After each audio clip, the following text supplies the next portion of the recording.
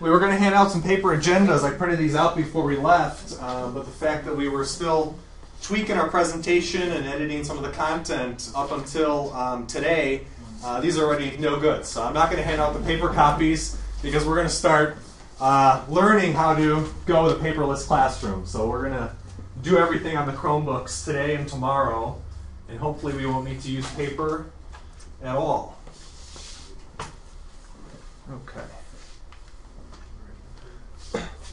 So for those of us that have logins, who here logged on as guests as part of this district?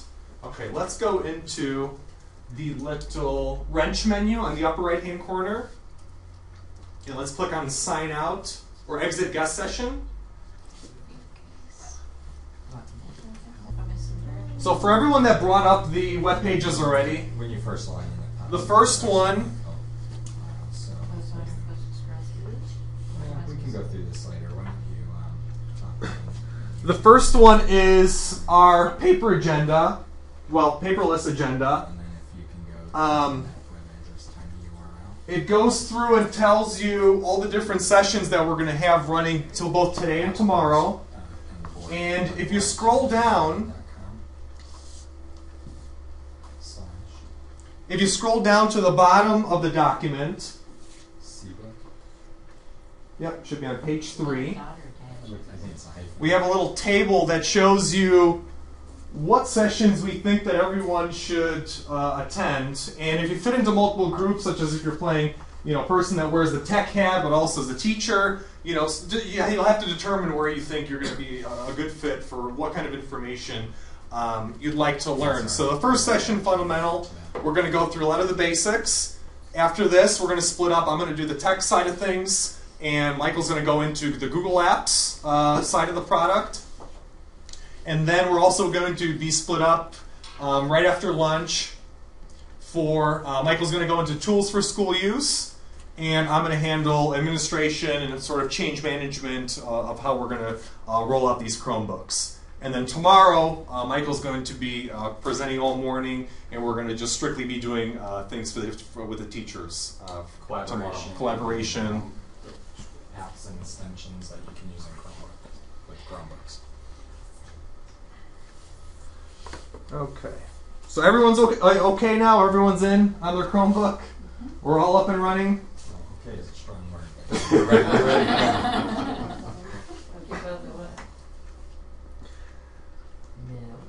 So hopefully, with the Chromebooks, what we're going to try to start instilling is how to get up and running with a classroom where we're relying less on paper and more on this Chromebook technology, just relying on the cloud, using Google Docs for collaboration.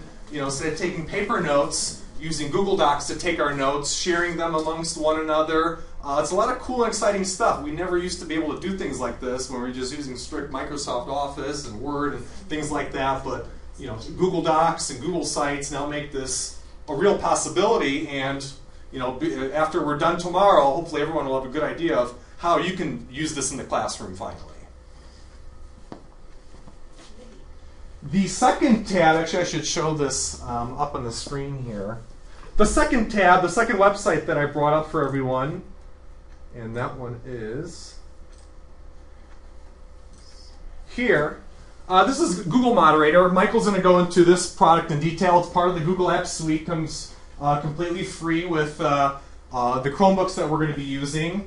And this is a tool that we can use in the classroom for presenting topics to students and having the students really engage, and as well as staff members, and provide input on a number of different things. So the way that we're using it for our purposes here today is I have a Google Moderator session going, and one of the topics we're going to be able to plug questions into and vote on them is questions for Steve from Google.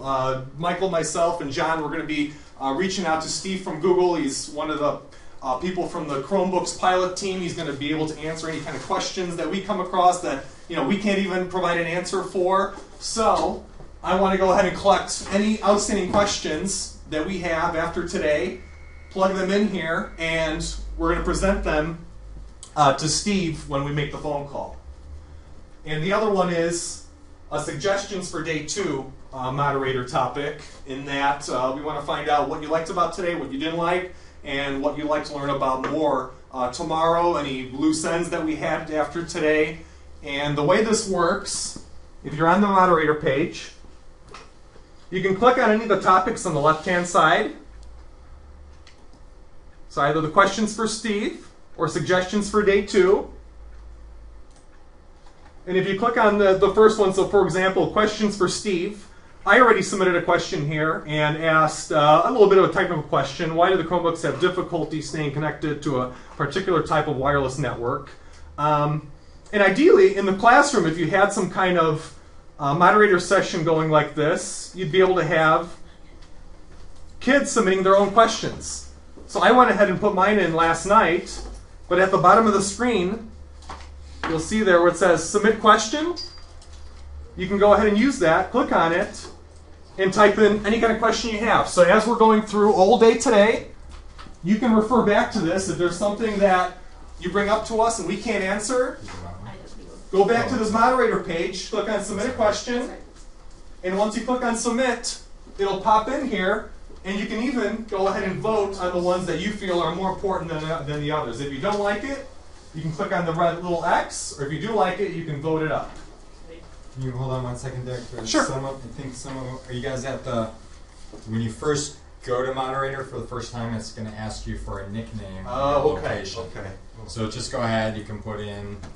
Looks like some people got past that. Yeah, just go ahead and put in your first name, and you don't have to go back there and do that now. I don't think you have to if you clicked out of it, but if you're at that screen, or if it comes up later, you can just. How do you go back? Yeah, that probably. And you owe me my money back. Anybody else would like a mouse? I'm good. You need a mouse? So Michael's going to handle moderator a little more in depth later on today and tomorrow, but you can see where something like this would be useful. For example, if you're preparing for a test and you wanted to have kids maybe 2 days before the review session, go ahead onto a moderator page and submit questions for what they think should be covered in the review session. They can go ahead and vote them up, and the most important questions obviously will be answered first, and you just go down the line. That's pretty cool. And you can make as many moderator topics as you like, and they get stored indefinitely, so you can always even refer back to these. If you have a bunch of questions that were made for 1 year, you can go back the next year and refer back to that list and see if there's anything that still needs to be covered in that particular topic. This is just a little side tech question. I'm assuming moderator has to be turned on in Google Apps. Moderator does have to be turned on, yes. Yes. So we'll go into that, but if your district doesn't have it turned on, then this might show as not being available. It's not coming up, but I can turn it on. Okay. So, okay. All right. So I just wanted to go over quickly our experience with Google Apps. We've been working with the product since about 2008, since we work so closely with District 207 over in the Chicago, Illinois area. We were in a situation where we were using an old antiquated email system, Noel GroupWise for anyone that's curious. That was pretty much on its last leg, and we had to make a decision on what we were going to do, what we were going to go with. We made a big push and moved into Google Apps, so now we have 3 high schools, 2 branch campuses, 1,500 staff, and nearly 7,000 students that are all using Google Apps on a daily basis. We use Gmail, Docs, Calendar on a near daily basis, and it works very well for us. As you can see, if we're curious about numbers, we saved about $35,000 on moving over to Google Apps compared to using our old antiquated legacy system. So I think that was just the first year, right? Yeah, that was just the first year, but the savings, do add up over the years in terms of, licensing that we have to have every single year from that company and things of that nature. And also systems we had to keep running in our district, and electricity and cooling for them, and manpower to keep them up and running. That's all been blown out the window, and we've been using Google's product now since 2008, and we really enjoy it. We also do a lot of work on our FireLogic side with the Partridge Public Library. We host monthly Google Apps classes on the different products, helping the community and also some of the people from the other school districts to come in and learn about the Google Apps products, get some exposure for it, and show them how they can use it in their daily lives, business lives, or school professional lives. We also help out organizations and businesses in our local community get moved over to apps the same way that we assisted the school district. A lot of businesses are starting to use this product. FireLogic, our company, runs 100% on Google Apps as well. And none of them have really looked back to their legacy software.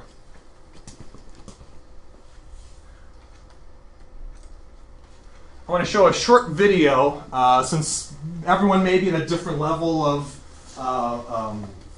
familiarity with the Chromebooks. I just want to show a short video of what this Chromebook experience, what this whole Chromebook device will allow us to do in the classroom. So actually, I have the video queued up in this other tab here already, and you can just maximize it and play it. Just a short 2-minute Introducing video. Chromebooks for Education, a simple way to bring the power of the web into the classroom, manage school-wide sets of hardware, and keep students focused. For instance, Chromebooks leave more time for teaching by booting up in just 8 seconds. That's less time than it takes to make a paper airplane. Even after entering sleep mode, they resume working immediately. And unlike most notebook computers, Chromebooks have a battery that lasts up to 8 hours. So even at the end of a long school day, they're still going strong. Built-in Wi-Fi and optional 3G allow Chromebooks to connect to the web anytime, anywhere. Chromebooks are also built around a web browser, which means everything is stored online. Students and teachers can simply log on to any machine to access their emails, documents, and personal settings. So there are no more excuses for missing or incomplete homework. Without the need for constant software updates and yearly re-imaging, Chromebooks make it easy to provide each student with their own computer. Schools can manage an entire fleet of Chromebooks with just a few clicks. Administrators can configure and manage computers and user accounts via a web-based console. They can also control which web apps and extensions users can add.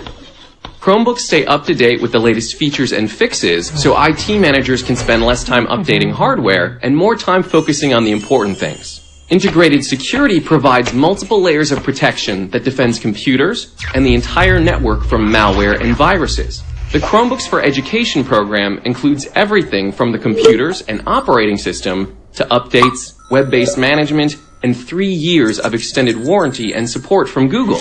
After 3 years, schools will receive a brand new set of Chromebooks, including service and support, and get to keep the original computers. At the end of the day, Chromebooks for Education enable schools to be more efficient in terms of classroom time, IT resources, and technology budgets, which ultimately leads to happier teachers, students, and parents. To find out more about getting Chromebooks for your school, visit google.com/Chromebook/education. That's a neat little 2-minute video, just giving you a quick in-depth look at what the Chromebooks provide. A lot of the way of looking at how these Chromebooks handle the web and the administration side of things, and also usage, is a lot different than what we're used to. I know John said here we're still a heavy Windows district. We pay for a lot of licensing, and laptops aren't very prevalent yet. But I think this will be a nice foray into the whole mobile vision of computing for kids, and allowing them to go into the 21st century with a tool that really is built for what kids need today. So 1911, classroom was limited to the school walls. There was no such thing as computers back then. All the learning happened right in the classroom. And now we're in 2011, and the classroom is increasingly on the web. We have digital textbooks, the Kindle devices. Class websites and blogs are very popular now. Social media, obviously. You can't keep the kids off of Facebook and Twitter. And also the smartphones. The kids are on them all the time.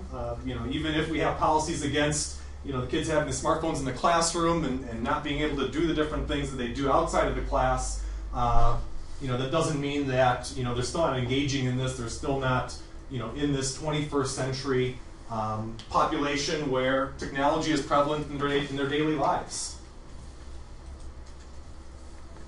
This was a survey that was done in another school district. This is Leiden over in Illinois, another district that went with the Chromebooks. and they did a very heavy rollout of these devices. Before they did this, however, they went ahead and asked their, I believe this was the community at large, if you're estimating, well, what percentage of time are the kids working on the internet or web-based tools when they're not on computers in school? And look, if you look at the stats here, a resounding 90 to 100% told us that the kids are spending a majority of their time on the internet. So the internet is definitely a very heavy tool that is being used not only at districts like this, but ever more so increasingly at your districts as well. So the whole goal here is that we want to prepare kids for their future and not our past. And that's why I think that, you know, putting this kind of technology in their hands and giving them a chance to utilize the web for what it truly was made to do is a very good thing for them.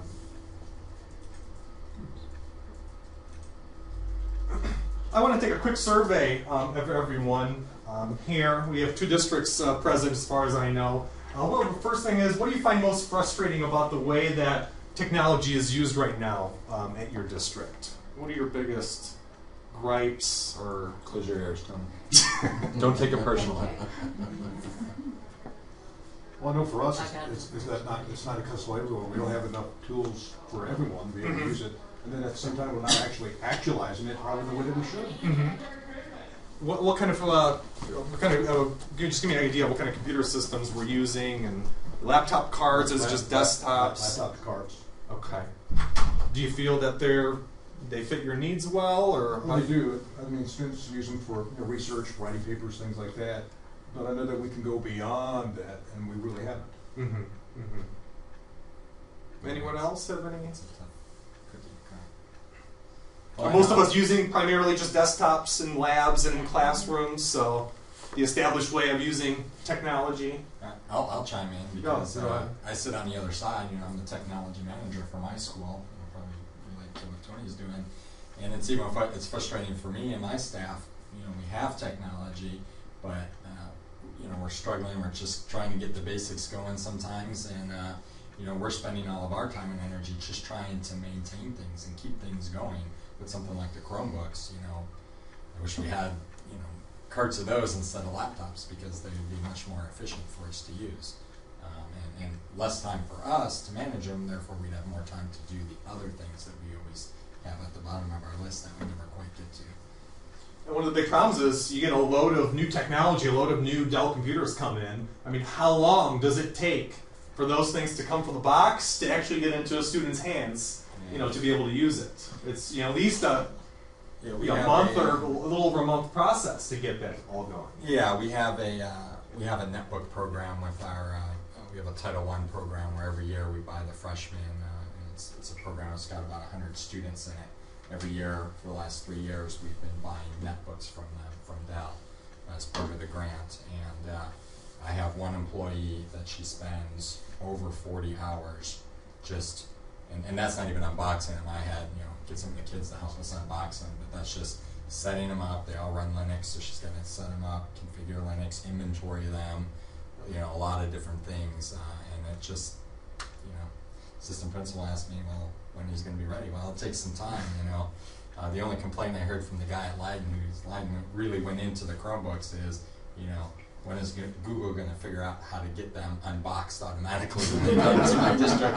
And that really is the toughest part, is the unboxing process. One of the hardest parts. We saw some challenges here this morning, so it's not all perfect, but it's definitely a lot more streamlined for the tech people. Well, we've been laptops and just the startup time is the first thing they said. You know, our 5th grade has the laptops, but to start them up and shut them down, or even, you know, our classes that switch, they're 55 minutes and that whole, At Maine East, I mean, what are you losing on login time alone?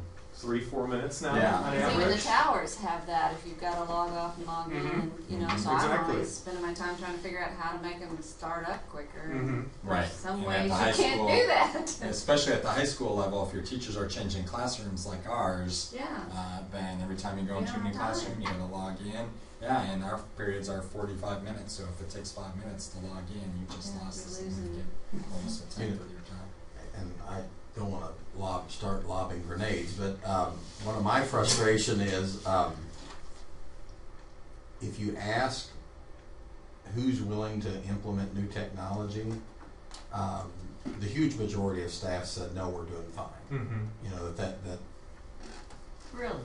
oh, well, good grief, Joy, you came in to me at the last minute and said, okay, let's write this grant. No, I went to Mrs. Dreyer long before I came to you, but. But like I had pushed out an email to the high school principal and said, hey, we're willing to write this grant, but I need 4 teachers to collaborate on it. Didn't hear anything about it, didn't hear anything about it. And so there must have been, I don't know if it was resistance or people just didn't want to play along or whatever. And literally, Joy came into me the Friday before this grant application was due and said, I think I got 4 teachers together. I mean, and that email had been out for a month or longer so we were rushing, and I guess, really, these 4 are not the issue. I'm talking about just as a whole, that many of the staff, if they're saying, okay, we can go through and continue to invest $200,000 in textbooks this year or invest $200,000 in technology, they'll say, we'll just do the textbooks. But isn't that because most of us are digitally immigrants and we're kind of like the old dog and the digital natives are like a little afraid of that? And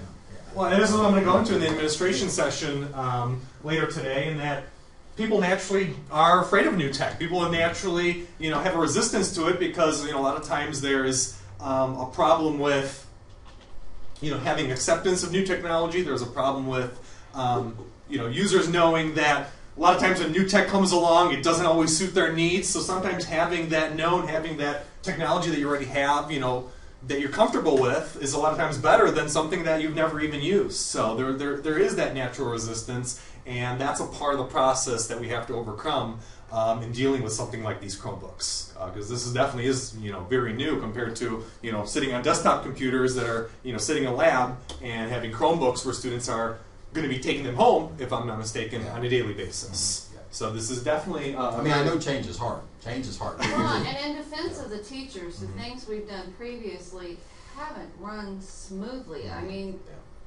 they've caused hassles in the classroom, and sometimes I can't blame them. It's easier just to skip it than to fight with this not work. And it does look like these are going to be a lot smoother, but they've had past errors. So As much as it's just a tool. It shouldn't be the end all be all. It's something that should that be. one You kid never that worry gets about the your wrong whiteboard one. working or not working.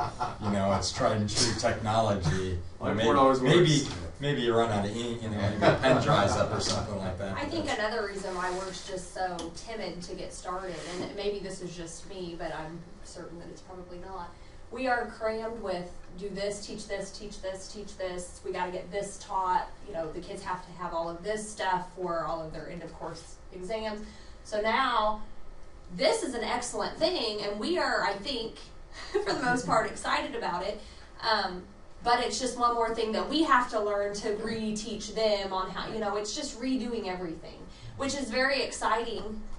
In the back of my mind, it's extremely exciting to have some new tool to teach them, but I think it's just one more thing that is on us to do. And with everything, and I think I'm keeping my fingers crossed that this makes it more exciting for the kids, and that it does become easier on us, to teach using these. I think we got another little video I'm going to show that's from another district that's using these Chromebooks, and you'll see some of the statements that the kids are making and even the teachers are making in terms of how this has improved, how this has truly helped the classroom environment. And part of the process with these Chromebooks has to do with you all getting the Chromebooks first, getting experience with them, because if we just go ahead and drop these on students' desks and then drop them on your desk first day class, obviously things aren't going to be working well. Things, you're not going to be prepared to use them. You're not going to know how to integrate it, within your classroom. So getting this time to work on these devices before the students are handed them on the first day of school is definitely the best way to do this. So I'm really glad that you guys are very enthusiastic with, at least giving this a try and getting your hands and getting down and dirty with these devices first. Second thing I wanted to ask the 2 districts that are here in attendance. How central do you believe that the web is becoming in the kids' education today?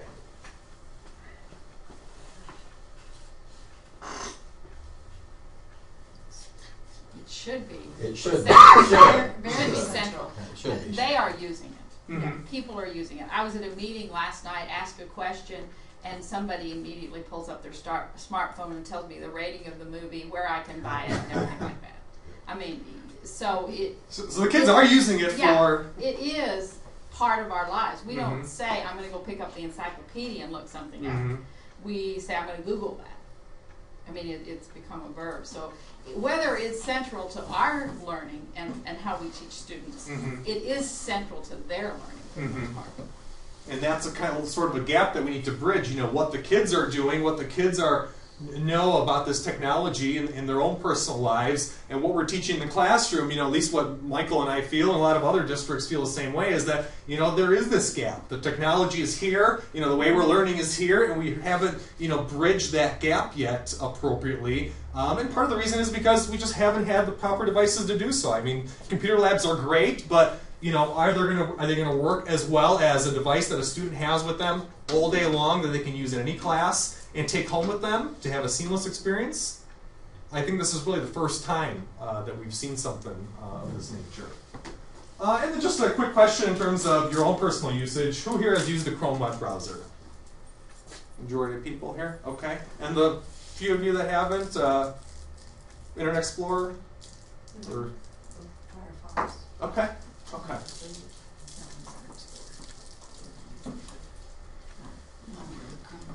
One of the big selling points that Google pushes on these Chromebooks, but is actually a very large truth, is the fact that there's a very little learning curve for students that are going to be using this device, as well as yourselves. If you've used the Chrome web browser, even if you haven't, Chrome's very easy to use, but it's a seamless experience across any of the devices you may have used previously. So if you're on a Windows machine, or if you've used it on a Mac, Chrome's the same, as well as how it looks on the Chromebook. So I am fairly certain that the kids have at least heard of Chrome, or probably have experience with it already. So when you're going to drop this on them and they're going to start using it, I don't think it's going to be a learning curve like the first time they had to start using Windows or start learning how to use Mac. I think this experience is a lot easier. There's a lot less glitches that go along with the process. It's pretty much, you know, they don't even have to worry about how the inner workings of the system work. They don't have to worry about anything besides remembering their login and knowing where they need to go for class activities as soon as the computer comes up. It's pretty much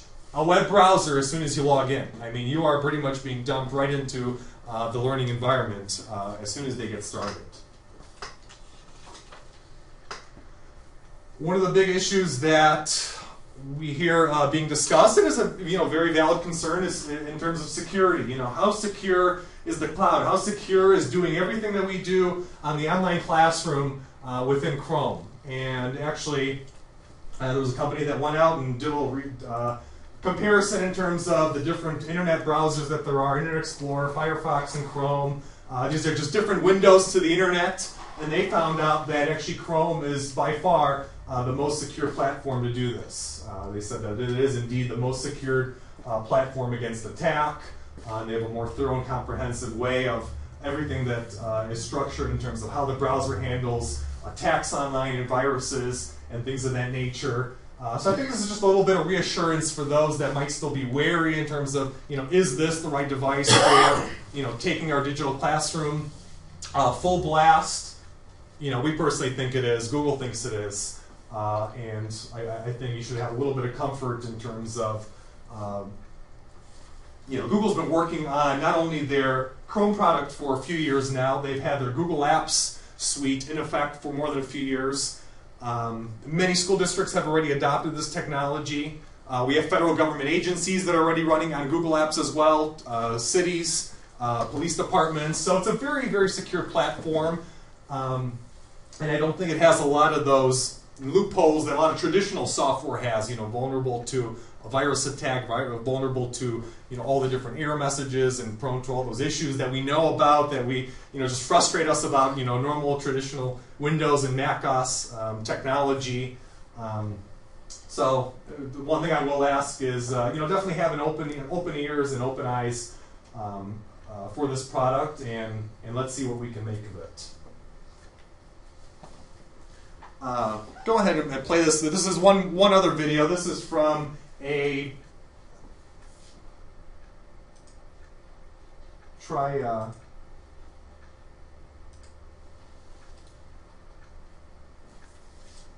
going up to the top here, Michael. Upper left, and I think maybe we have a problem because I just lost my connectivity to Google. But you're wired, aren't you? yeah, we're wired. Let me try one quick thing here.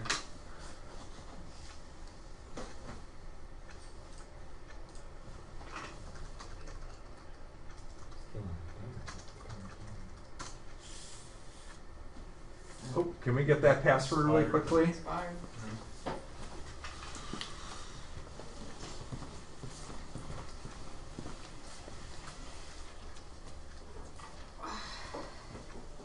This is another district, I believe, in the California area that went with Chromebooks, and they had some very interesting things to say. That we have staff, students, and also, I believe, this also has an IT administrator, and they all chime in with their opinion of what they think about the Chromebooks.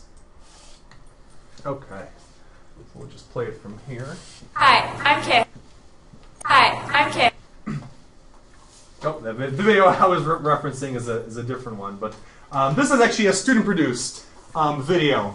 This is the Khan Academy. These students are ones that are already using this on a daily basis. It's just a fun little video of how they're using it on a daily basis. So I'll go ahead and play this really quickly. I see. And this is how we use the Chromebooks for Khan Academy. This is Buddy, where we keep the Chromebooks. Marston, what do you like about the Chromebooks of Khan Academy? I like the Chromebooks because you can choose whatever you would like to work on. Cool. Abraham, what do you like about Khan Academy with the Chromebooks? Well, what I like about Khan Academy is that you can watch a video to help you get through a lesson if you don't understand it, or your teacher is unavailable to help you. Awesome. Haley, what do you like about the Chromebooks with Khan Academy? I don't like them. I love them. These are the live stats, where we can see how good we're doing. These are all the students. And that's how we do it at Grace Lutheran School. All right.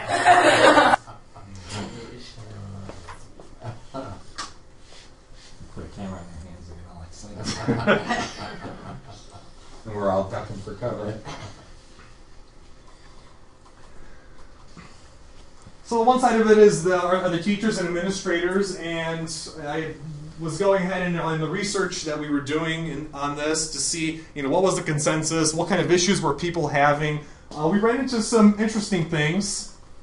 One person here, an IT director, said that part of the reason the Chromebooks are working so well for them is because that they can go ahead and put more computers in the classroom finally. And, a big problem, and we are very familiar with this, and that the more computers you roll out to classes and to labs, the more computers that you have to manage.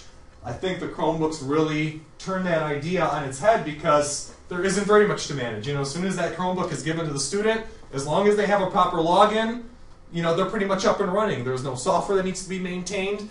There's just a few settings that need to be controlled on the back end by the people that are handling the tech side of things. But other than that, the devices merely just work. Another user here, a teacher, actually said that we have moved to a more interactive-based model where the students are actually required to think independently. They're creating, collaborating, and it's definitely a better model for learning. Another teacher said that there's an increase in personal investment, which also goes ahead and increases achievement for the students. And a tech supervisor here said that they took the walls and we blew them away. Pretty much that, that walled garden approach that used to be intact, with the traditional lab and laptop cart setting. And here's also a few quotes from students that I read online from different videos and different postings from districts. It's very nice to collaborate with each other and use the conversation chat. What Alyssa's referring to is Google Docs. There's a nice way where students can collaborate and also chat with one another as they're working on a document. So there's embedded chat within any document that they're using, and Michael's going to go into that actually in depth in the next session with all the teachers. Gives us an open access to different applications such as Google Moderator. That's that product that we were showing off earlier today where we're going to be entering those questions in and voting on them. Elliot said that all my assignments are organized and I can easily send them to my teachers.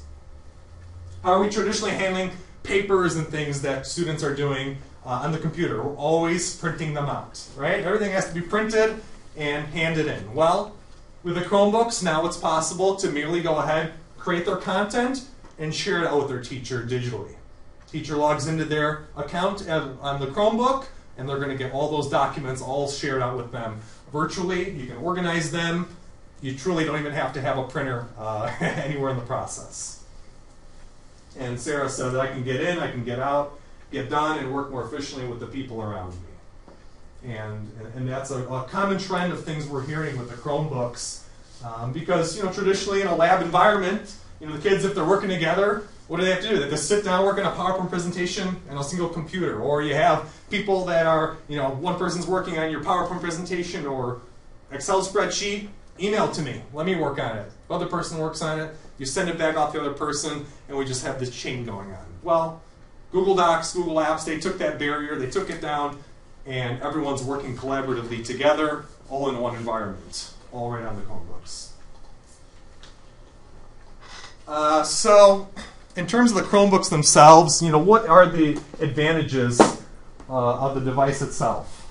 One of the greatest things that we already showed was that quick startup time. Even our best Windows machines or Mac machines, we're still talking about close to a minute and a half before we can even start to begin clicking on programs that we want to use. With the Chromebooks, Google advertises about an 8-second startup time. From our experience and from the real world experience, it's about 10 seconds. I still think that's pretty good compared to what we're used to. Battery life is also excellent, 8 hours. And actually I have been testing this, I've been using this for a few days solely as my primary machine, and I've gotten about 7.5, 8 hours from a normal work day. I'm not talking about just letting the unit sit on a desk and not do anything. I'm talking about being on the internet, doing things, collaborating, using wireless, all that good stuff. So that is pretty much a full school day for anyone. Even our best laptop carts that we've worked with at the District 207, teachers have to plug them in pretty much every period because after about 2 hours or so, that battery is drained on them. So that's not going to be an issue any longer. In terms of total cost of ownership, more from a dollars and cents sort of view, for the tech people in the crowd, we all know that all the PCs and the Apple systems that we have out in usage, there's a lot that goes into that total cost of ownership. We have the hardware that we purchase, the virus protection, all the licensing costs for all the software, the management side of it, Microsoft Office, and all adds up to a lot of money and a lot of time. With the flat fee, I know these all came part of the grant, but ideally for a district that just purchases them outright out of their own funds, in the same manner, Google sends you the Chromebooks. You get for either 1 or 3 years the ability to control them through your management console, and John's been working in there a little bit, as well as ourselves. And you can pretty much do everything through that console. At the end of that time, if you choose to continue having them under the subscription plan, it's about $5 per device per month, which is pretty cheap compared to how much it costs to run keep a normal system up and running. And you can decide to keep using this device indefinitely. If not, Google says you can keep the device. You won't get management for it through the Google Apps console, but you can put it like in a library and have kids just check it out. It'll be just like a normal laptop they can use. Since it's still filtered on the internet, it's a safe device that they can use for basic internet browsing, email, and get their work done for themselves. As I already said, less maintenance time. Another nice thing is updates. How do we get traditional systems updated? Well, it's a big process of taking them down, putting new software on, reconfiguring them. Things don't go as planned always, so there's systems that don't make it through that process. That's all tossed out the window because the Chromebooks, there's nothing the kids have to worry about. The system is always updated when it goes ahead and it checks its software when the student logs in. So the Chromebook is opened up, the students or staff are logging into it, and it's checking for updates and pulling those down automatically. Part of the problem is on the tech side, this might create a little bit of an issue in terms of how much internet pipe it's going to start using up, and that's a question that we won't be able to answer until these things get in the hands of all the students. There's no way, I'm going to get into this in the tech session, so I won't want to drag on it, but we'll address the whole issue of internet speed and how that's going to affect that. As I said, there's very easy management through the Google Apps console for all the devices, as well as all the student accounts. And the other nice part is that Google provides direct support for the entire period that these are warranted through them. So Google says that, you know, if it's user damage and, you know, kid obviously drops it, cracks it, breaks it, that's not technically covered under that. But if it's, you know, manufacturer defects, small issues that come up, general usability, software problems, they have a 800 number you can call 24 hours a day, and they have very good support, actually. I've talked to them many times, and their technical team is pretty Johnny on the spot with these devices.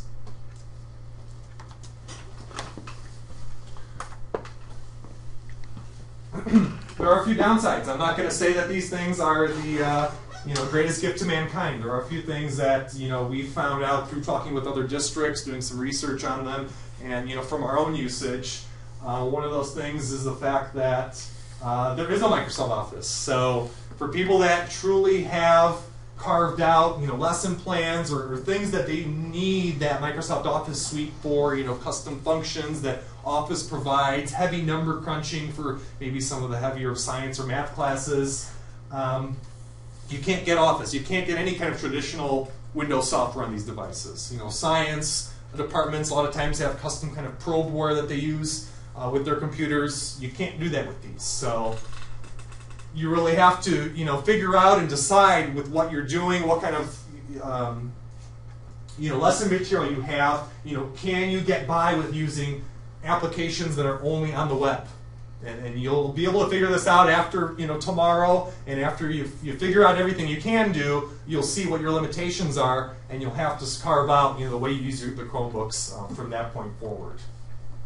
Printing. This is a big challenge with the Chromebooks. I'm going to go deeper into this in a tech session with those that are going to be there, but printing is a big challenge with these.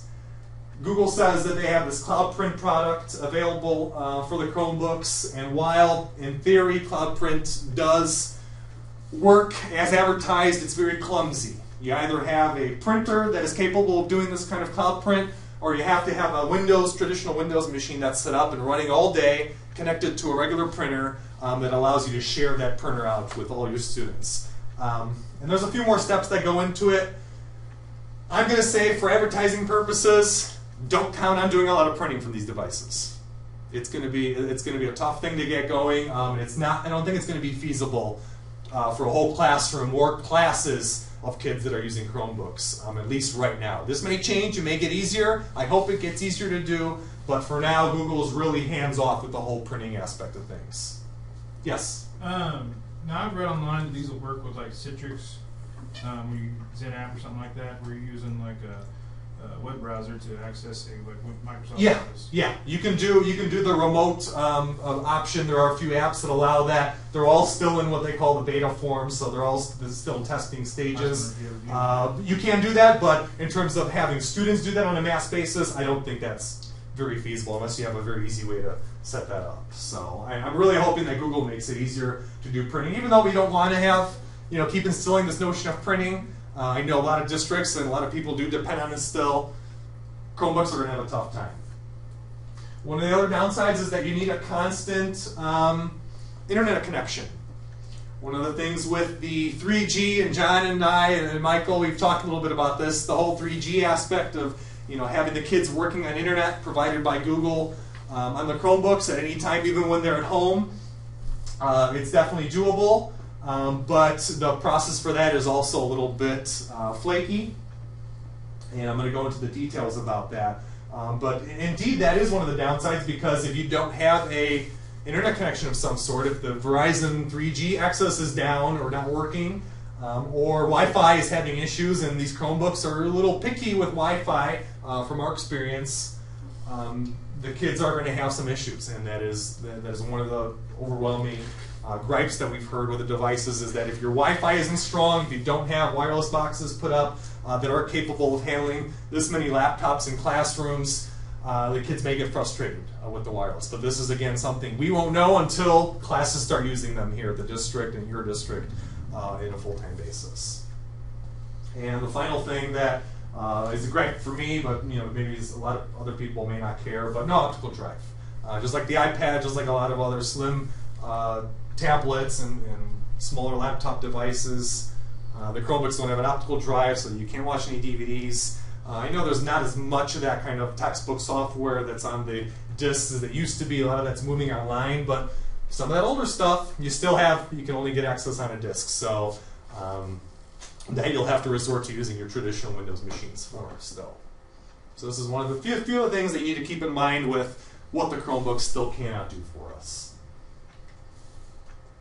Some of the basics, I'm not going to dwell on the slide too much. They're very light, actually. If you've picked up the Chromebook itself, you notice that I actually compared it this morning with Michael's iPad. It's not much heavier than an iPad if you've held one of those. So and the fact that you're getting a full-size keyboard, I think, is very neat. You know, a lot of netbooks. If anyone used netbooks here, not at all. But the netbooks have very small keyboards. A lot of kids complain they're too cramped. You can't type on them well. This is nearly like a full-size laptop keyboard. That's actually a 12-inch screen. So it's the best of both worlds, really, in terms of portability, but still having that comfort that a lot of kids and a lot of older people like to have as well. The Instant On, the 10-second boot time, I told everyone about that already.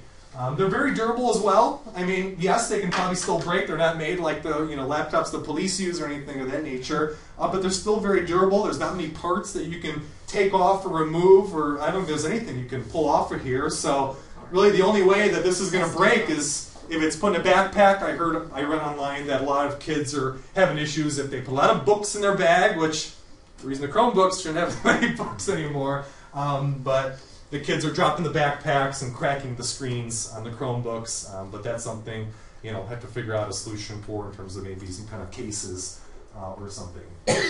They all have speakers. You can use headphones, so you can listen to any kind of videos or online training material that you're doing on them. So you definitely have that option. You can use your projector if the technology allows it. If you can plug into the projector input, they have a little adapter.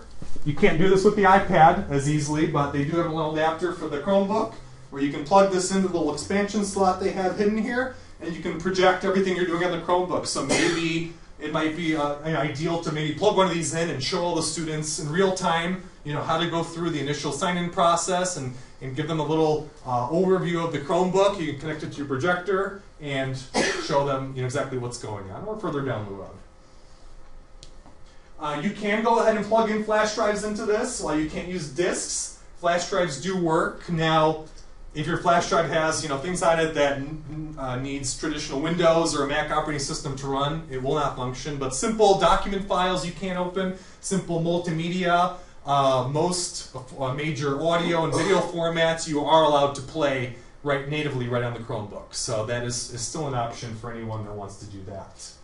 They can also plug in media cards if you're doing anything with digital cameras in the classroom. They have an SD card slot, I'm pretty certain. In the very front. Yeah. Oh, there we go. SD card slot right on the front that they can use and plug in camera cards and take their photos and import them into documents, put them onto Picasa and all the other photo sharing websites, things of that nature. The Chromebooks run entirely on wireless. As I said, there's no option to plug these into any kind of wired internet connection. They have the 3G, which is still a touchy topic. We'll get into that next session. And as I said, the full-size keyboard, which is a nice, happy medium. One thing you'll notice about the keyboard on the Chromebooks is that they're a little different. If you look at all the keys towards the top of the keyboard, and I highlighted them up here on the screen for you, everything below the top row of keys should be a traditional keyboard, minus the Windows key, obviously. But you have buttons that are made for how the kids are going to be using these Chromebooks. So besides the traditional escape key, you'll see that there is a front and back key. It's a dedicated key to going back and forth on websites that they visit, applications they're using on the web. We have a little refresh button if the kids need to reload their page. There's a full screen button if they go ahead and minimize a particular browser tab. I don't know, you'll be using that very much. And also you can go ahead and switch between multiple screens. So just like on your Windows computer, you can have multiple sessions of Internet Explorer, sessions of Chrome running, so you can toggle between more websites at a single time. You can do the same thing on the Chromebook as well. You can have 3, 4, 5 different sessions of Chrome running with all kinds of different apps or parts of your lesson all loaded up for yourself. Can I make a comment? Yes. Notice that where the new tab key is, notice there's no cap locks key. They took out the cap locks key. So you can't yell at people in email anymore. But actually, I think it's Shift Tab or Control Yeah, there's tab. some key combos It's out the way for to engage the turning on cap caps locks. lock. But that isn't that actually they replaced the new tab key, so kids can open up new tabs within the same window for themselves very easily. And the other nice thing is that the touchpad is very large on these. You know, unlike some of the netbooks that we've been dealing with, which have a very small and you don't have much room to move your finger around on, these Chromebooks have a very large and almost MacBook-like touchpad, and the bottom portion of it is actually what we use for the mouse button itself. So one large button, and most likely going to lead to less issues because a lot of kids, some of the more destructive ones that we've come across, like to pull or smash in those buttons, but you know, I think they'll be a lot less willing to do so, seeing that it's just one large pad that they're dealing with. So hopefully we will see less damage on devices like this once they get in the hands of students. Just a little basics about the interface of the Chromebook. What you see on the screen here, and what you're seeing, you know, obviously we have already websites open that you're using, but that home screen is pretty much the interface. This is the desktop for all the students. So just like the Chrome browser, we have this bar up here, which Google calls the Omni box, and what that is one place where you can go ahead, go directly to websites. You can search for pretty much anything, not only from Google, but from any other search provider. You can search between all the different apps they have installed on the Chromebook. Google Chrome also has suggested search terms, so it'll predict what the student's typing. If the student starts typing for Lincoln, you know, it might bring up the town of Lincoln, you know, Abraham Lincoln, all the different relevant search terms that, you know, might be best for that particular time. And it also starts to search the bookmarks that the student has. One of the greatest things, and I know didn't want to focus on this, but one of the greatest things is that the students can go ahead and build their own bookmark collections now. And no matter if they log onto this Chromebook or your Chromebook, they have their bookmarks come up on any device that they log into. So this was always a big problem with, you know, traditional Windows machines, in that students couldn't really make bookmarks for themselves. They had to kind of store their bookmarks, you know, maybe in text files or write them down in email or something. Now they can truly make themselves bookmarks, have their own little bookmark bar of websites that they like to access, set up their own homepage if we allow it. So, you know, that seamless browsing experience is finally coming to life for us. Some of the other things about the basic interface here, the tab bar, as you open up different websites, you'll have tabs start showing. So this is our home tab, and every single other website that is opened up has a new tab. So kids can seamlessly work, and you can have open multiple different things at one time. Your email, your Google Docs, CNN.com, a YouTube video that you're playing, all these different things without having to toggle between the traditional, okay, what window was it in? What window was that, you know, particular website in? The status icons they show, very simple. Kids, all they need to know is how much battery life they have and what the status of their wireless connection is. And it also shows the time on there as well for them. So very simple. You know, they don't have all those status icons like we have on our Mac systems and our Windows systems with a bazillion different things that are running at any given time. The basics are here, and that's all the kids really need. This screen here in the middle here, before you have any websites open, it'll always show you, there's an option to either show what you had recently open or all the different apps that are available for the district. And this is something that we'll go over further in later sessions in terms of, you know, how this works between what apps are and what extensions are. These are just a few things that differentiate, you know, how a Chromebook works and how traditional Windows and Mac systems work. And then traditional navigation buttons, which everyone's familiar with already, going back, forward, and all of that, which is duplicated right on the keyboard as well. Just a little quick introduction to Google Apps. Some of you are familiar with it, some of you aren't. Google Apps is this overarching, the sort of management side, and the thing that brings together the functionality and the collaboration part of the Chromebooks. It's one on the back end. It's a place where we can manage all the different accounts for the students. We can tell the program what different apps they have access to. If we don't want them having Gmail or email access, we can turn that off. If we don't want calendar, we can turn that off for them, and you can turn that on, turn it off at any time that you'd like.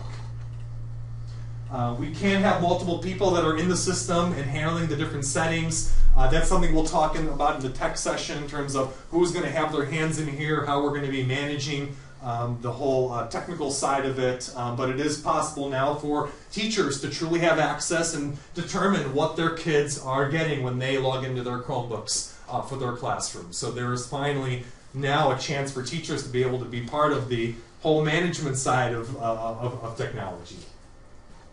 And it's very simple to do. It's not very hard at all. I mean, if you've ever worked in any kind of simple web-based interface, you'll be right at home with how Google Apps handles it. And there's Michael's going to go into how all these different products work, but Google Apps consists of just a few different products that is considered the core apps of the suite. Gmail. I know that in terms of email here at the district, we're using legacy Microsoft product, John, if I'm not mistaken. You've been using Gmail just a little bit, I know. Maybe we'll be able to change that and get everyone introduced to Gmail. District 207, where we do a lot of work. Everyone uses Gmail now, all staff, all students. It's a very nice system. In terms of how many email issues we see on a consistent basis, very minimal. Besides login problems and a few issues with attachments being blocked, it's really a pretty seamless product. Calendar, if we decide to start using that, Michael's going to show how we can use Calendar for scheduling things, putting out assignment due dates, things of that nature. Google Docs is the alternative to Microsoft Office, so this is pretty much Office on the web. Kids can use it at home, kids can use it in the library, right on their Chromebooks, anywhere they are. They don't have to be sitting in front of the lab machine that had the full Microsoft Office suite loaded up by the school. They have that power anywhere they go now. In Google Sites, that's going to be more of a topic for tomorrow. Michael's going to go into with the teachers, and this is sort of a tool that allows pretty much anyone to create a website with it. Actually, our FireLogic company website is built 100% on Google Sites. It's a totally free website creation tool that allows you to share assignments, post a classroom blog. Kids can go ahead and create their own sites as well to show off work, maybe a digital portfolio of theirs for a project they've been working on. There's a lot of things you can do with Google Sites, and Michael will go into that a little further. And that's not the end of it, because there's a whole marketplace for apps that we can have. There's things for doing citing references to help students with that, EasyBib. There's all kinds of online video and picture editors now available. If you think about it, pretty much anything that we could do on a Windows machine, there is an option for in the Google Marketplace for things that you can turn on. And the greatest part about it is a lot of it is totally free. There are some things that are paid for, obviously, but there's a lot of great free tools that you can turn on for the kids that will maybe not 100% duplicate, but probably give them 80 to 90% the functionality that they're used to on older systems. So currently, how we're using technology in school districts is we're tied to software that's only available in our computer labs. We're collaborating and utilizing technology around strict school schedules and schedules of what labs are open and what machines are available. And kids may or may not have access at home to computers. Some districts where kids have more access to technology in the home, it's not as big of an issue. But for districts where kids are going to be solely relying on the Chromebook as their main platform, I think it's going to really allow them to take the classroom home and not have that strict division of when they're out of the classroom and when they're in the classroom.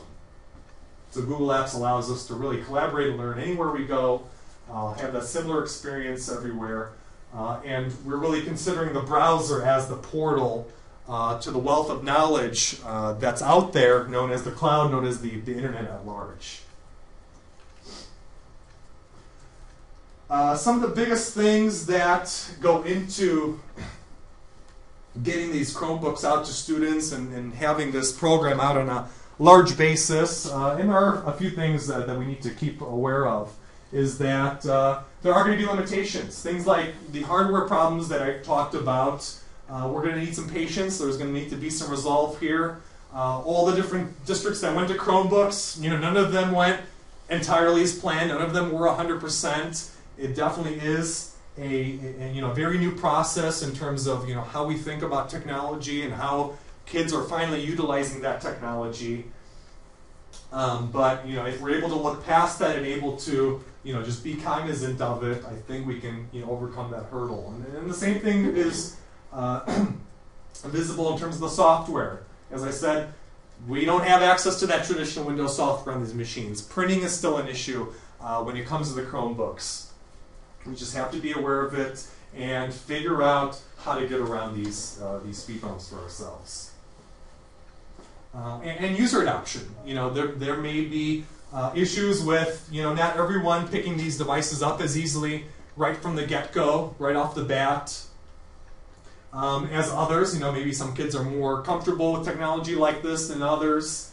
But that user buy-in, which I'm going to go over in the admin session, is going to have to trickle down from you all first. I mean, the teachers really have to be invested in these Chromebooks in order for the students to really care about them. And once you start showing them and start giving them examples and start leading in the classroom with these devices and showing the kids that finally that they are in charge of all the content and can be in charge of all the collaboration and techniques that you're showing them, I think they're going to finally start caring. And as that video showed us from Khan Academy, those kids are pretty well engaged with the devices. They really like using them, and this is sort of the same thing that resonates in all the other districts that I've talked to and did some research on.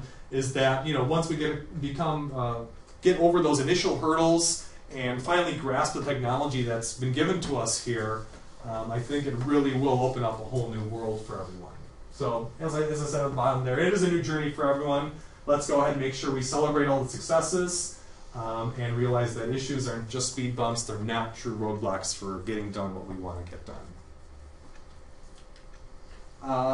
I guess I'll open the floor to any questions, any comments right off the bat, anything that we've come across, any content that I've gone over here in the fundamentals that wasn't clear. Let's get all the questions out there, and as I said, I want to build that repository for things that not even we can answer, so we can pass that off to Google later today in our conference call, so we can come back tomorrow and give you a clear answer for them. Anything? How long have you been using Google Apps as your primary software, like for things like word processing, spreadsheets, things like that in your district? I will be completely honest that in our district, I won't say this is 100% for everyone, but at least myself and most of my colleagues, we don't even think about going into Office first anymore. I mean, we are going into Google Docs. I mean, you tell someone I'm going to make a doc out of that, I'm making a Google Doc, or I'm making a Google spreadsheet, because I know that I need to share that with someone. I can't have that content trapped in a Word document that's sitting on my computer. That is information that most of the time I need to be sharing with someone else, because we're talking a long time you've been doing this. We've been using it. Well, students have had access to it for one whole year before the staff had it. So they were using it back in 2008 already, start of 2008 school year. We've been using it since spring of 2009 already. Yeah. Okay, so whenever you have, obviously you've got a culture here where you're working around docs as your primary software, for example, as word processing. When you have new students move to your district, what type of challenges do you meet with new students that are completely alien to it? Because that's sort of where we're going to be starting at, I've got a feeling. We're going to have students here that have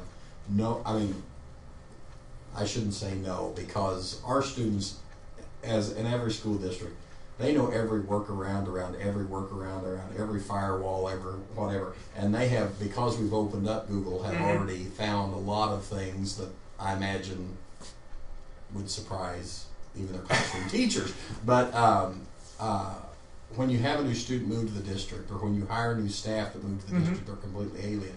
How do you handle that when Johnny comes in from Buffalo, Missouri to enroll in the main high school up there? How do you handle that culture transition for those new kids? Do you offer a special course for training on Google Apps, or do you...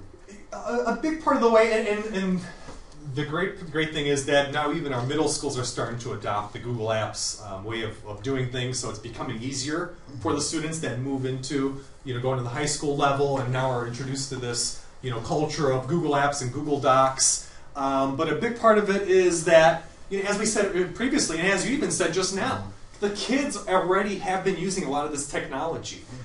I would bet you, if you toss in a new student that just has basic computer experience, has been using the web as any other normal student would, has never used Google Apps though, and you toss them into, say, a Google Doc, even if you didn't give them any instruction of how to use it, I would bet you that within about 45 minutes, half hour, 45 minutes, they would know how to use that product. Kids are a lot smarter these days when it comes to technology, than we think. When things used to be difficult, we used to, when I was a student, and Microsoft Office was that thing that we had a class called Desktop Publishing, and we had to sit down and learn all the different parts and how the Word works and Excel works and Publisher. Everything was very rigid because technology was the learning curve was quite steep to get into it. Google Docs and Google Apps, Michael, you can chime in whenever. But this product is made on the web. It utilizes the cloud entirely, and the interface is very simple. I mean, if they've used Word, we'll go into Google Docs next session, but if you've used Word, you can very easily go into Google Docs because the interface is very... it pulls a lot of aspects right from Microsoft Office and utilizes it. But it strips it down, takes out all that junk that most of us don't even use, and just makes it accessible to everyone by putting in the things that we need to have. And that's why one of the things I said was Google Docs does not have functionality for everyone. It doesn't. But for the 90-95%, it's going to suit them just fine.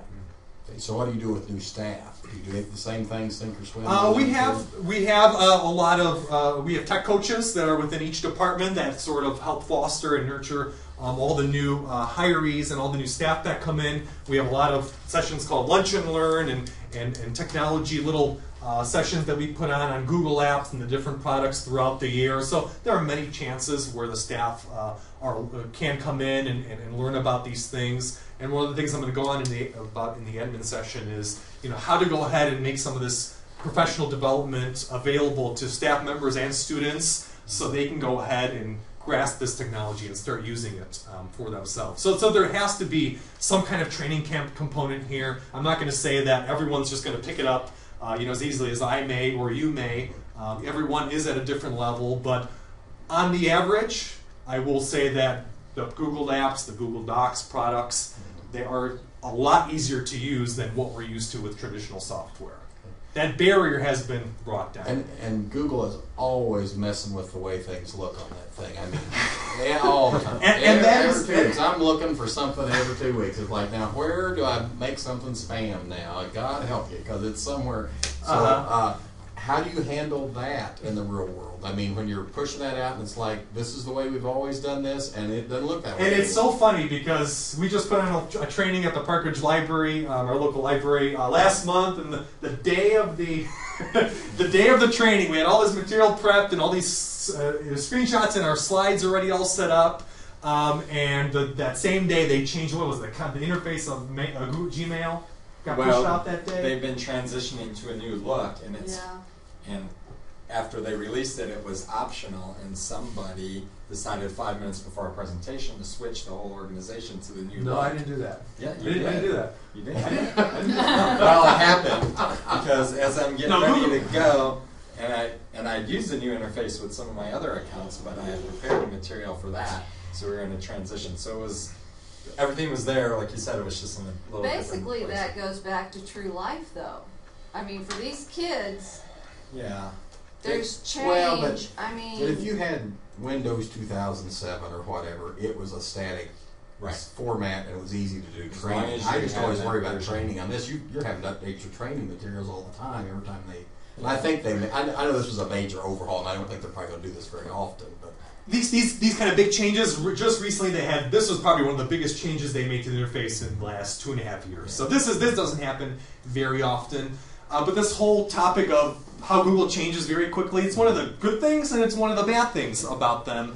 And the nice part about it is the product's always fresh. It's always kept up to date. They do listen to what districts are saying. We personally have made some suggestions to how they should change some things, and other districts have said the same stuff. And part of this new release, we saw some of those different features get implemented. So they're very receptive. Compared to large corporations like Apple or Microsoft, where it might take 6 years for a change to get implemented in the software, Google's able to do it on a month-to-month basis. And not only that, but when you refresh your computer or your browser, or you log in the next time, that changes there. You don't have to wait for someone like me, like, Mike, when are you going to get to my computer to put Office 2010 in? Well, and it's like Microsoft Word. The change from 2003 to 2007 was so... It was radical. Well, you got to realize Office is a polished product that's been around decades. Google Docs has been around a few years, so the changes they're making are Office very just has important. so much you don't use that the less you have to have, and that is exactly the easier it is to use. And that is exactly what a lot of other people say, and that's how I feel as well. Google Docs is pretty much what most people need. The few people that don't have the functionality in Docs that they're looking for, fine, you'll have to revert to using a Windows system. But that's 1 out of maybe 20 or 30 people. We switched to apps this year, and like you said, it's hard to get people to switch, but I have some teachers that have gone in and, at first they were, well, how am I going to get all my stuff from Word uploaded to Docs? And then I've discovered as they're going through looking at this, they're kind of updating the way they teach. And well, I don't really need this anymore. They've been using it because it's there. But they're deciding, well, maybe I could, upgrade that a little, and they're putting more into presentations instead of, less paper. We're not just going to hand out the assignments and do it. They're kind of upgrading how they're teaching, so they're really kind of going more for this as they look back. Yes, it's kind of a pain, but I think it kind of refreshes them as teachers too. And I really think that what a lot of districts call the one-to-one classroom, this is here to stay. I really don't think that we're going to be looking back and changing our ways and moving back to a way of solely textbooks, and mere computer labs. I think this, and it's already been starting. Kids are bringing their smartphones every single day. So pretty much, it's kind of funny because they're all talking about one-to-one classrooms over by us, but it pretty much is a one-to-one because kid has a computer, which is a smartphone in their pocket with them. So we're looking at a 2-to-1, a setup already. So. And a large part of it is, as you said, it is a culture change. It is difficult to get people to change their ways. Teachers that are so comfortable with all those lesson plans they made in Microsoft Office or different platforms, and saying, why do I need to change my content or my material to match this technology? But Docs is so easy. The presentation is so easy that I'm finding teachers that didn't like the other stuff are willing to do this because it's very simple. Because it's simple. Yeah, this whole presentation we did just right here. All our presentations actually here for the 2 days are in Google Presentations. And they really like it because it's all in one place. They don't have to remember where they put the document on the server, on the they're kind of it's there. On this computer, and that computer. And for example, another nice part is this presentation. Once we leave here, we'll be able to share this with you. We won't have to email it to everyone. All we're going to say is. We can share it out on the site or put it into a doc and make a link to it, and you can view it online at any time. You don't have to have that raw PowerPoint file that's 6-7 megs in size. You can view this anywhere you are, and if we make changes to it ever, you'll see those changes get implemented. You don't have to worry, which is the latest version? Is this one later or is this one later? That's all been blown out of the water. Yeah. If I can just comment on the use or adoption, learning this, look at it 2 ways. One of my primary responsibilities is training. If we had a lot more Chromebooks, I could concentrate more on that. But looking at it from both angles, you have the students who are more willing. They're not afraid to click on things. They're not afraid to try things. They're used to using the technology, and it's more organic with them, I think. And they tend to figure things out work with each other. You know, the adults are, you know, are a little bit different, but the thing with the students that, you know, that I always caution people about is making the assumption that all the students know how to do everything. Because what I find, especially having 2 teenagers and a 9-year-old, is that they're using the technology for communication, for entertainment, and the things they want to do. They're not using the technology to be productive, to do the things that we want them to do.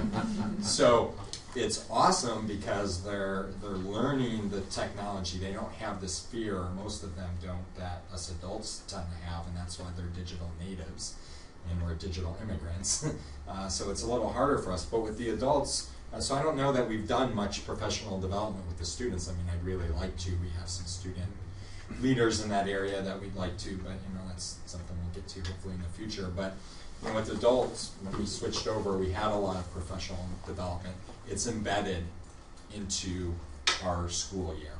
We have regular professional development days. We have teachers dedicated to that who plan that along with myself and our assistant principal. We have a couple of other administrators. We're kind of guiding, as a team, we're guiding, you know, okay, where do we want to go? We're surveying the staff. We're looking at what we've done. So we're always adding new things, but we're also oftentimes, like with the lunch and learns, we're offering things over and over again. And of course, you know, as much as we can, we're willing to meet with the staff if there's a new staff member to do some, you know, one-on-one training. But a lot of the things are pretty intuitive, so once you get people going, and what I like about the products is if you learn how to do something in one product, it's often very similar, the exact same thing. And, you know, if I learn how to share a document, I can also share a presentation. It's the exact same process, so I only have to learn it once. And just a little story about sharing. My daughter, share about sharing. My daughter, who is 9, and they don't have accounts, they don't use Google Apps or anything in her school, but I do. And she comes over and she's like, oh, I have to write this, or I have to do something. I'm like, okay, let's log into your account. I set up an account for her, and you know, let's do that in Google Docs because I'm divorced. So when she's at her mom's house, she's at my house. She doesn't have to worry about where her doc is, or heaven forbid I give her a flash drive and then, you know, she loses that or something and all her files on it.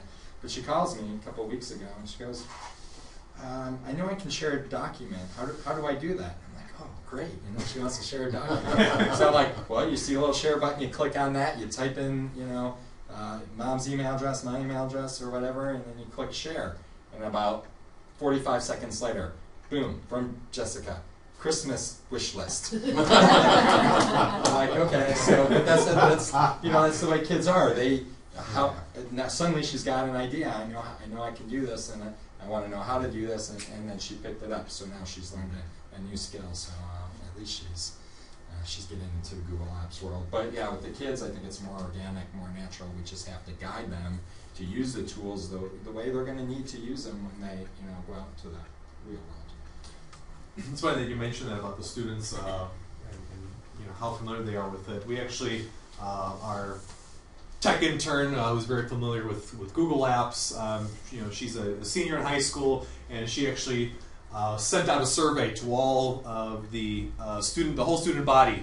She was given that ability by the assistant principal, and she wanted to put on a training on Google Apps for the other students. And she asked to put in the survey, you know, different things like how familiar are you with Google Apps, you know, what different things would you like to learn about. And it was really surprising because I looked at the results with her just a few weeks ago, and to find out how many kids, you know, put in there, I'm very, very familiar with apps. I don't need any kind of training, you know. And this was probably about 60 to 70% of the respondents, you know, said I'm very familiar with at least, you know, Gmail, Docs, the 2 core products that we're using right now. Maybe they need a little bit of polishing on Calendar or, you know, Google, how to use Google Sites. They are a little more advanced products. But, you know, what we thought was going to be, you know, a blowout in terms of kids wanting or yearning for all this training on it, most of them already said, I'm pretty familiar. You know, I'd like to do this or I'd like to do that, but I'm already using this on a daily basis. So they are really adopting this technology and using it, at least at the high school that I'm at primarily in the district. And one of the other things that I'm going to go over in the admin session with those that are there, in terms of the way that this product's going to trickle down, primarily Google Apps, how are people really going to start adopting it and using it? Well, it first has to come from the top down. It has to come from the higher ups first. And that is one of the good examples that we're setting, at least at our school, at Maine South High School. Our administrators, our principals, our higher department chairs, they are using Google Apps and Google Docs for not only, yes? I hooked our superintendent's secretary. Really?